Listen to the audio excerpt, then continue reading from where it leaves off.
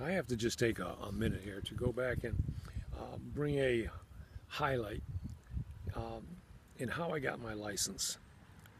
As I said before, we were in a union town, Utica, New York, and the only way you could get a license there is to be approved by the board, and the board was 100% union, and they were not about to let any non-union, which were called at that time scabs, look down on non-union people to have a license in that city, which shut down every possibility of expanding.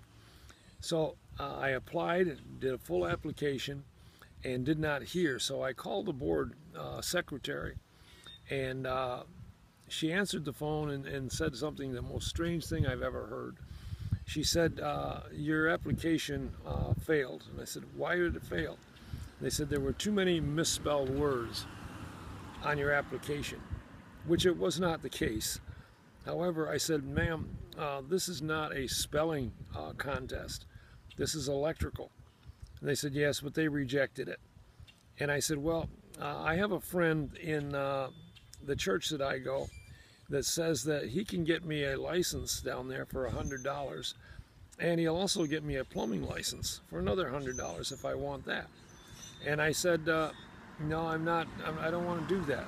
And they said, well, you just tell me and I will get you the license. They said, who said this?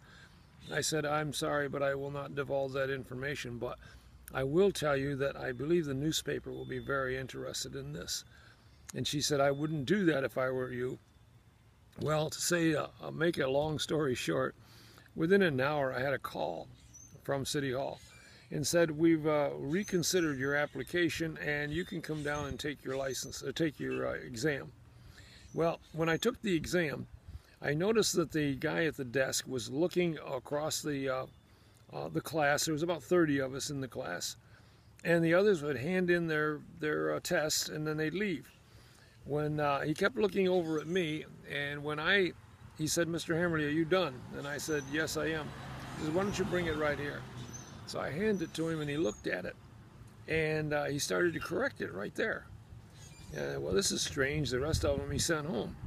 And after that, he started correcting it, and he said, you have a very good mark. You have like a 95. And I think it was 94. And he put an A on it, and he said, you'll have your license in the mail within the week. And so I got my master's license. And it's interesting how that God will work. He doesn't care where he works. The mob, the mafia, the pressure that comes on all these people.